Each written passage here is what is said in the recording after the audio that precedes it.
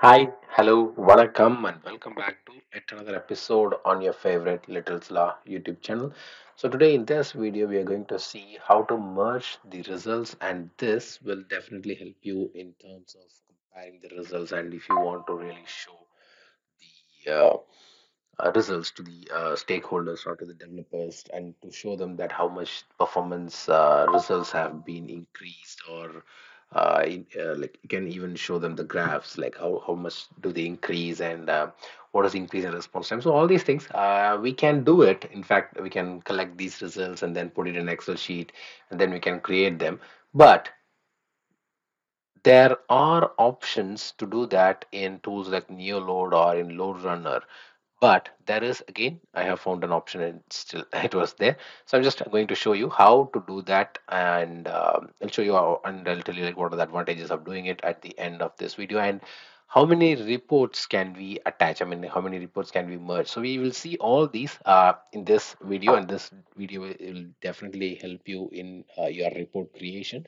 And please do watch the entire video. And before we move on to this video, this is me, Vasan Shanmugam. I welcome you all to our Little Sala YouTube channel. Please don't forget to subscribe to our channel, give a thumbs up, a like, and share the video with your friends. And don't forget to join the channel, and that will help me to create quality content. So as I told you, I'm creating videos on daily basis for JMeter. Somewhere like I'm just creating a content, and that I feel, I mean, like I'm getting a lot of feedback from the people that they are really helpful for them. And in fact, even yesterday, I have created a video on how to exclude or how to include the URLs. And yeah, I have used the same technique today to create the script. And this, in fact, have saved me a lot of time in deleting, or again, like it helps me to avoid the human errors where I will not be accidentally deleting the required URL. So it really helps you. And please do try. And yeah, in fact, this video I have posted it yesterday. If you want, I can share you the link.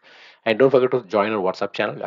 We have a group, a very big WhatsApp channel that there are like more than 300 people, and they were sharing their thoughts and knowledge in the group. And there were like a lot of interactions going on, and a lot of communications going on in terms of your interview, in terms of the job opportunities in the industry, because it's a collection of performance test engineers.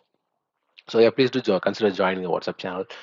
And we only discuss about the performance testing, nothing else, performance engineering, nothing else, and mostly into technical. This is something like a cloud, or people wanted me to create videos on Dynatrace, App Dynamics. So there were like a huge constructive discussions are going on. So please do consider joining our channel. And yeah, now let's go to the video. So yep, like I told you, I have created this video here, and I have used this regular expression thing to include only the petstore.octopuff.com. So using this, I have created the script so that I do not wanted to delete the unwanted URLs, because it only included only the required URL. So you can use this in your script again. And I have even showed you how to exclude the URLs as well in my previous videos. So you can watch that. And what's the plan today? So the plan today is I'm going to run two different tests. One is with 50 users and one is with 100 users with the same set of transactions, and then we will merge. In fact, I will even try with three different tests. Like one is with 50, one is with 100, and one is with 150. And I'll show you how to merge them, and we will see how does it work. And this is going to be very interesting and informative as well. Like I told you, like every other my video, every video of mine. And yeah, so always I advise you, it's a best practice to run your test in non-GUI mode. So I'm going to run my test in non-GUI mode here, and here is my script. So I'm going to run this test. So JMeter and then the file name. The file name is the merge script.jmx, and this is going to be your first test. So I'm going to save it in results1.jtl, and then I'm having my folder as results01. So now let me start the test, and we will meet at the after the end of the test, like how does it execute it, and then same way we'll proceed with other tests as well. So let me start the test, and you guys can take a quick break. So now I have completed my first set of result, and here are the results. So now we have got the results here, and let me just show it to you. Yep. So here's the results. We have got the response times, and yep. So here are the transactions, and we have got the pass, the failure, the minimum, the maximum, the average, and all these response times. And now let's go to the next transaction. Before that, let me just go to the charts over time. Yep, everything looks fine. The response times, active threads over time, and coming to the custom graphs over time. Yep, and everything looks fine. Now, I'm going to run for the same duration, but it's going to be a 100 user test because that will show you how much difference we have with the 50 and the 100 user test. So I'll make the changes now. So what I'll do is I just change it to 100 users, and the duration is going to be the same, and the ramp up time is going to be the same. Let me clear it, and yeah, we have saved it. So the only change that we have to do is let me go to the command prompt here, and I need to change the folder. So I'll change it to result 2, and then the same way I'll change the file name as well as result 2. Now I have started the test, and then again, yep, like I told you, we'll meet at the end of the test, and then we'll have the results with us. And now we have got the second set of tests that's been completed, and yep, so now we have got the second set as well. Uh, yep, I think I have made a small mistake here. Let me just check it out. Okay, let me fix it. And the thing is, instead of JTL, I made it as JT2, if I'm not wrong. Yep, so I just made that mistake. So let me just quickly re-execute this test. Sorry, apologies for my mistake. And let me complete this test, and then we'll meet at the end of the test. Yep. So now I have completed the second test, and we have got the results 2.jtl and then the result of the second test. So let me just go and have a quick look. And yep, we have got the transactions, the minimum, maximum, and the average response times, and everything looks fine. And now, what we will do is now we will go and start doing the merge, right? And for that, so now we have to do the merge results, and for that, go to the options, the plugins manager. Under the plugins manager, if you have your uh, merge results already installed, then you can find it in your installed plugins, the merge results, and this will help us to uh, add our results, and then we can watch the result of this particular the two tests that we have completed. And then yeah, if you do not want, if you don't have an option to do it, just go to the plugins manager.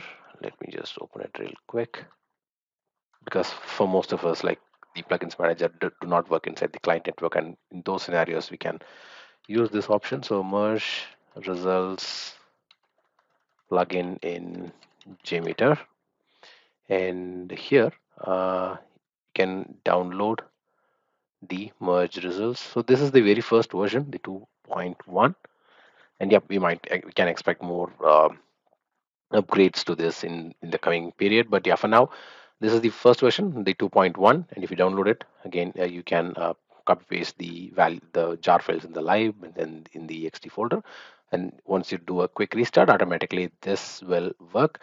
And how to add this? So go to the test plan, right click, add, and again this is a non-test element. Just remember, we don't have anything to do with testing in the merge results. So this is a non-test element. So just go to the test plan, right click, add, come to the non-test elements and choose the merge results. So now you can see here the merge results have come here, and now we have to add the results. So for that, I follow this technique. Maybe you can also do this. So what I'll do is I will first copy the results one, copy it here, go to add row, I give the input file name, the full location, your local location wherever you have the file. So just give the full location, and then the prefix label is going to be result minus 01, and I'm going to add another row, and same way I'm going to bring in the second file. So this is another just a shortcut to get your results. Otherwise you have to go to your folder, you have to copy the location, and it's a kind of a tough work. So I normally do this to get the results. So now I have added my first results, and then I have added my second result, And now we have to merge this, right? So now I have to give a name for this here. And the next step is I'm going to give a file name. And the file name will be merged, or just like merge minus test1 minus test2 dot jtl. And this is going to be a new file that I have created now. And then there is a reason behind it. So what I'll do is I have to copy this file and then go to the tools, click on generate HTML report, and then I have to paste this location here, the file, the results.jta. So this is the merged result, right? So that's the reason I'm giving it here. And then the user.properties, I will have to, so before that, yep, I just missed one point. So before that, I'll have to click merge, and this will create the file. For example, if you go to the browse, and here you can see once I click a merge, so that has actually merged both the values, the results, and then it has created the compiled the results, and then it has merged the results for us.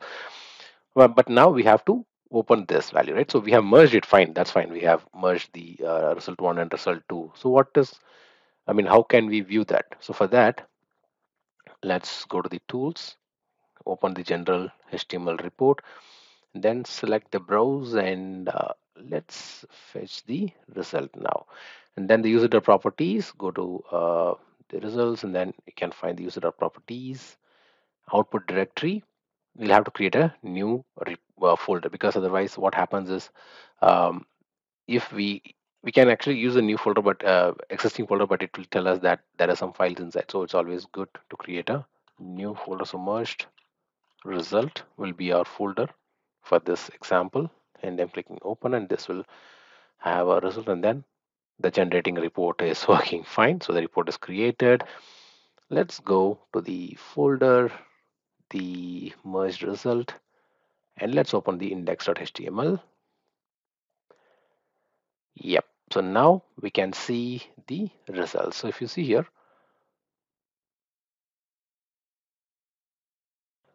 yeah, so you can see here the first result and the first transaction has the response times here, and then the same way the result 2 and the response times are here, and same way you can see for all the transactions, like for the first transaction, then for the second execution the results, and then the same way you can see for all these transactions. So this way you can compile all the results, and they'll be very helpful for you while creating your test results to the stakeholders. And over time, the charts where you can see the throughput, the hits per second, and then you can even see the transactions per second that's been executed during the test, during your result one and during your result two, and then the total transactions per second, and the response times versus the request. So how much response time do you get, and how much request were executed during the test, and the other graphs, and then the custom graph. So it's just nothing, it's just the overtime. So yeah, so with that I come to an end, and yeah, this merge results will definitely help you to merge the results of both the results. I mean, like, if you, even in fact, if you have multiple test results, you can merge them. Like, you can find all these in a single table, like the number of samples, the amount of failures, the response times, the maximum response time, the minimum, the average, everything. And in fact, if you have added more listeners, you can even get more graphs to it. So yeah, like any of our other video, I think this video also would be very useful to you. So until I meet you in our next video, it's bye bye from Mr. Shanmugam and your favorite Little Slaw YouTube channel. Bye bye.